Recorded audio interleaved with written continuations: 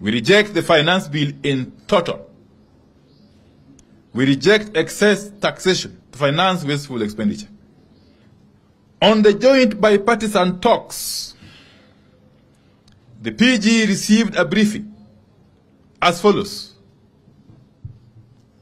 that Kenya Kwanza has offered that the joint co-chairs should write to the IBC selection panel requesting them to halt the process for about 21 to 30 days.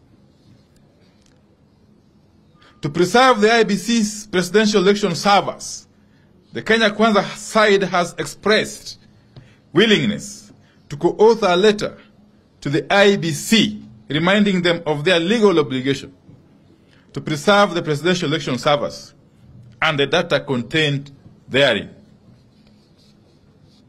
Kenya Kwanza has asked that the co-chairpersons meet to discuss and write the required letters so that the joint bipartisan talks can continue. With regard to interference in Jubilee, the Kenya Kwanza has indicated willingness to commit in writing to respect the ruling of the political parties' disputes tribunal, confirming the Jubilee Party leadership. They have no offers on lowering of the cost of living because they are married to the finance bill, and we have a plan for the bill.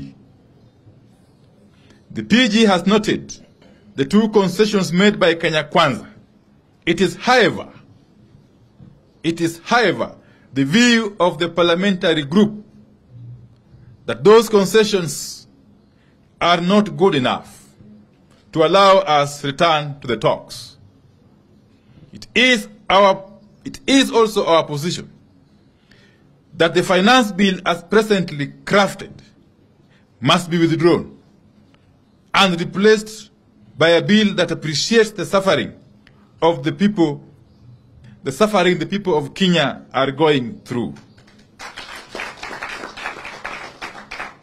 The bill must be withdrawn in totality and be reintroduced afresh in a manner that is sensitive to the plight of the poor Kenyans. Indeed, the Azimio MPs have resolved to sign a public pledge to oppose the bill, awaiting its withdrawal.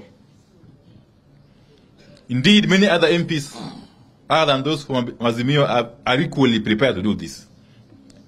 It is our resolution that, other than merely committing not to interfere in the affairs of other parties, Kenya Kwanza must agree that all Jubilee MPs, and indeed any other MPs, who have defected